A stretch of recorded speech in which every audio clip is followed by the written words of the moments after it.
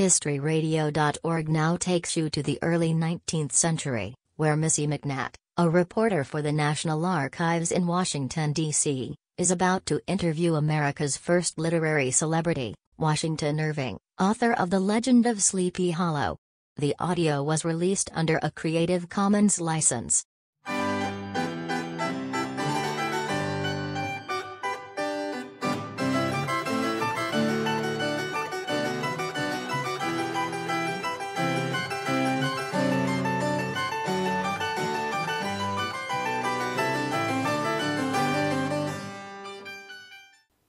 Hello, from the National Archives Public Programs and Education team. My name is Missy McNatt, and welcome. Today we meet Washington Irving. Washington Irving is considered by many to be the father of American literature.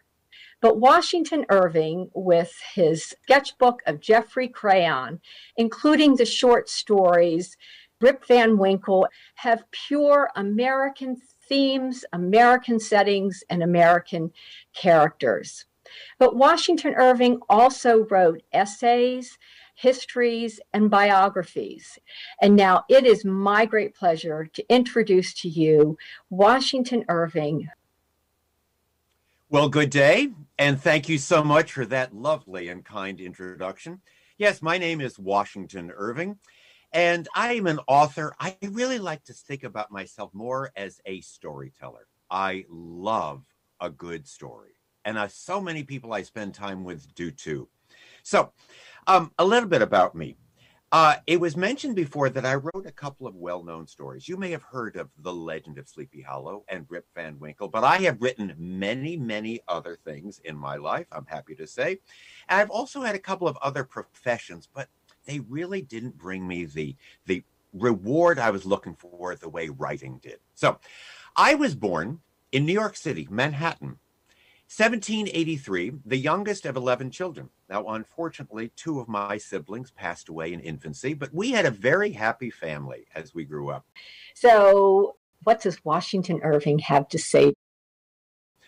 My father, William, ran a very successful hardware business. My mother, Sarah, was a wonderful and loving parent who really taught her children to read, which you might take for granted nowadays.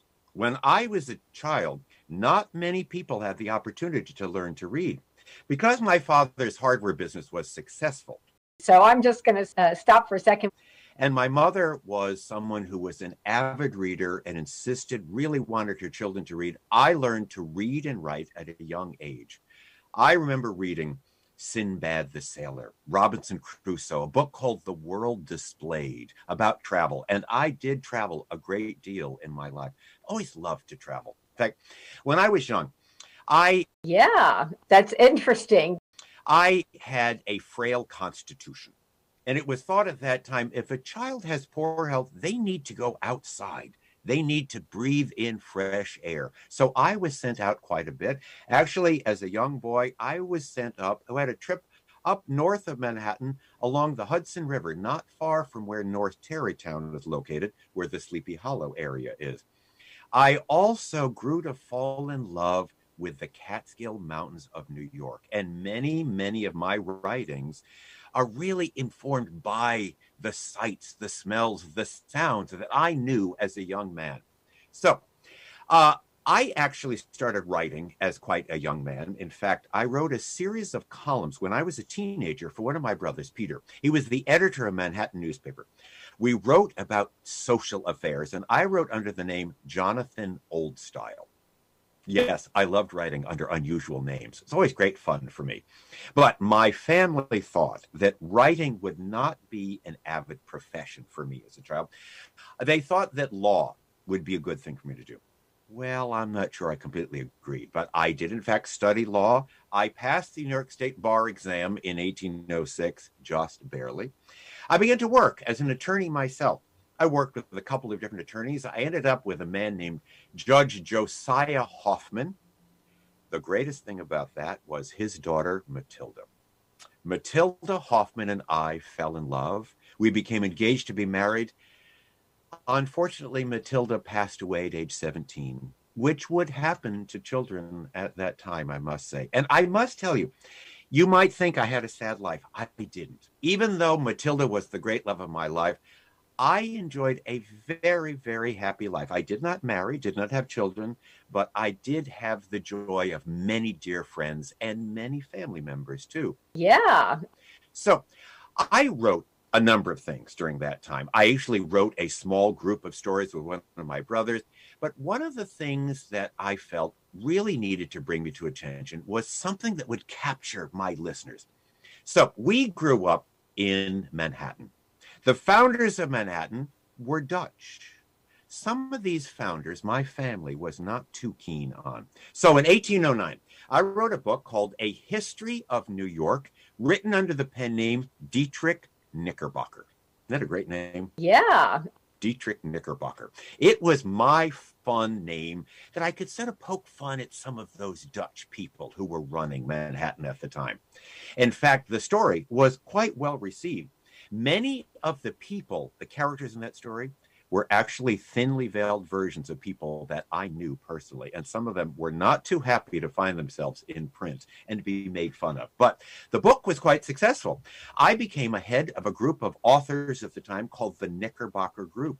And the term Knickerbocker has been used for quite some time afterwards.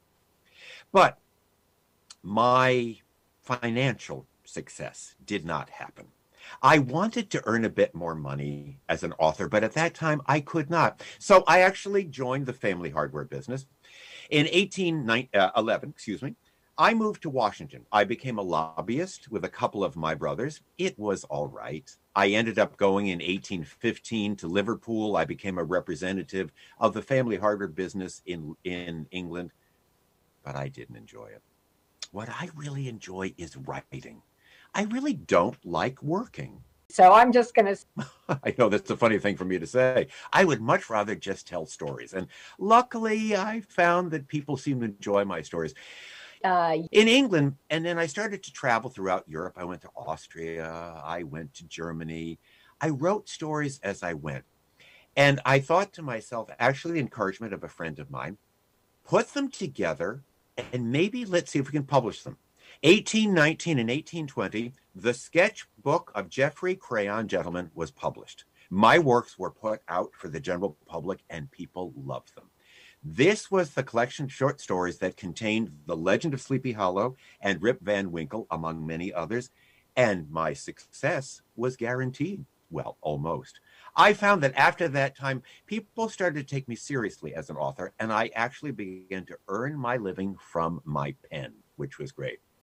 Anyway, go back to question. What does Washington Irving have to say? So, as I say, I traveled throughout Europe. I wrote a sequel to the sketchbook called Bracebridge Hall, which was somewhat successful. I wrote another sequence of books called The Tales of a Traveler. And I ended up finally, after all of my travels, ending up in Madrid, Spain. 1826, I've been away for quite some time.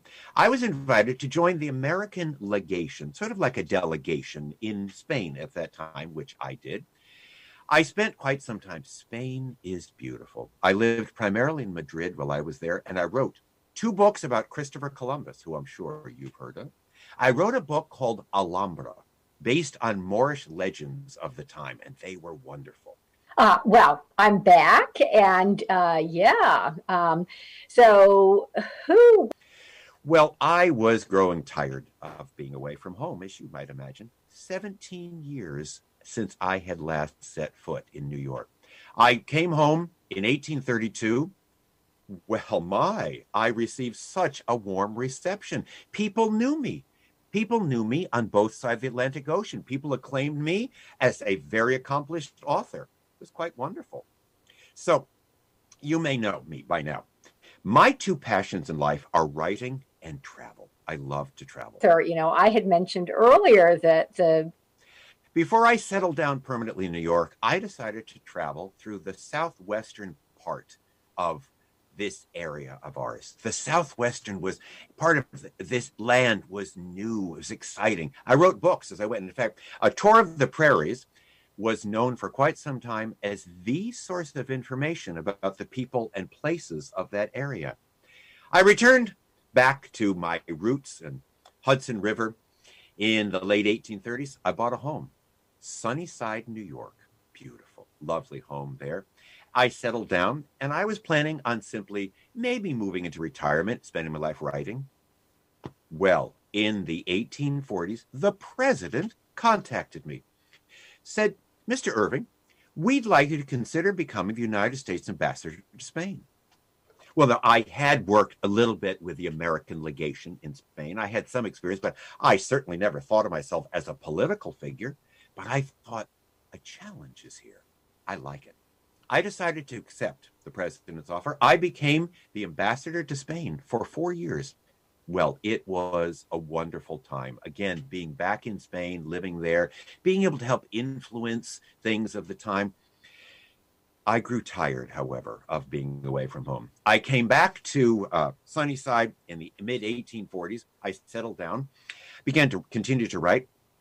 And I must tell you, I'm proud of a number of things in my life. But one of the things that I was most proud of, I became the president of the Astor Public Library.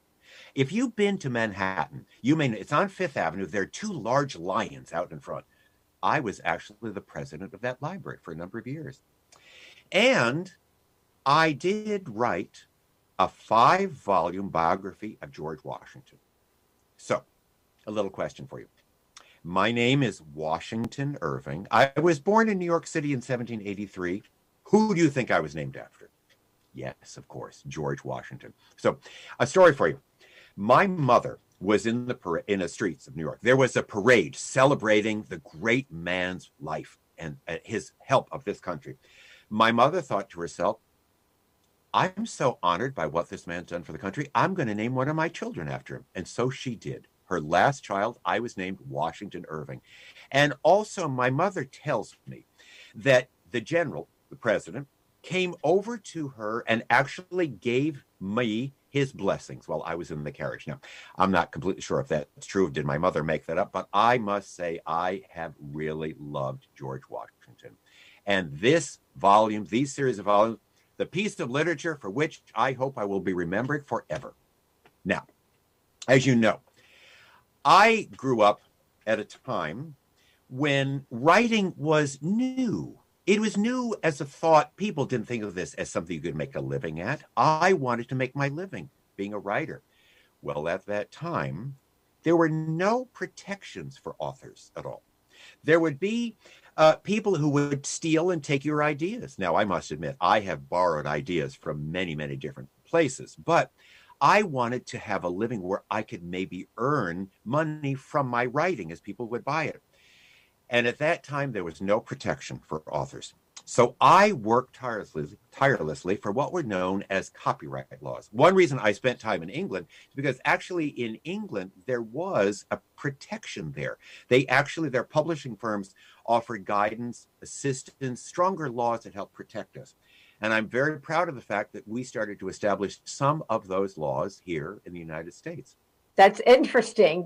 I'm an education specialist in Washington, D.C.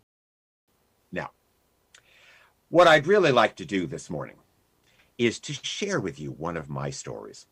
I have many that I really enjoy. And I'd like to go back to the sketchbook. The sketchbook, which may have been early in my career, one of my greatest successes.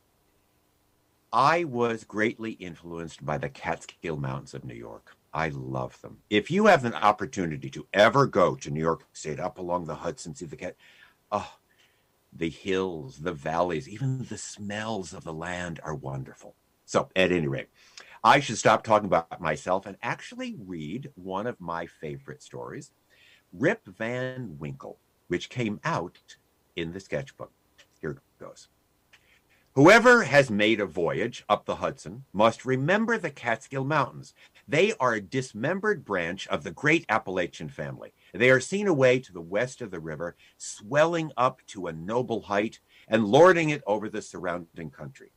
At the foot of these fairy mountains, the voyager may have descried the light smoke curling up from a village, whose shingled roofs gleam among the trees, just where the blue tints of the upland melt away into the fresh green of the nearer landscape. Now, in that same village In one of these very houses, which, to tell the precise truth, was sadly time-worn and weather-beaten, there lived many years since, while the country was yet a province of Great Britain, a simple, good-natured fellow of the name of Rip Van Winkle. So I say a simple, good-natured man he was. Moreover, so who was your strongest influence as an author? You know, I had mentioned earlier that the earlier authors were influenced by the English classics. So who was a particular author or someone? Well, I did read a great deal. It's a wonderful question. I read a great deal as a child. I've read many other authors. There were some wonderful authors, contemporaries of mine. I would say that probably my greatest influence was a Scottish gentleman. You may have heard of him. He wrote a wonderful book called Ivanhoe. I was in England at the time, feeling quite down upon myself. My writing career had not been successful, was not taking off. The family business was not doing well. I didn't really like working for the family hardware business. Sir Walter Scott spoke to me, said, Washington, you need to keep writing. You need to keep doing your job. Put things together. It was actually his influence that allowed me to gather a number of stories I'd written while in Europe and put them together in the sketchbook. And we do have folks from Scotland, from Edinburgh, and I think it might be my grandchildren. So I'm just going to say a special hello to Eshlyn Stewart and Betsy Clare. If so, well, we have loved having you with us today, and I love the story. What Rip Van Winkle is.